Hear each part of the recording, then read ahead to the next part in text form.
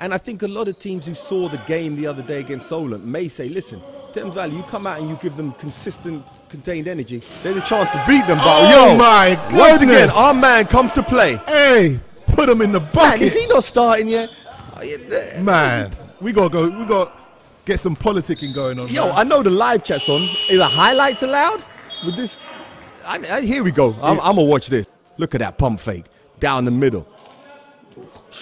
Oh, man. The guy thought about jumping and he said, nah.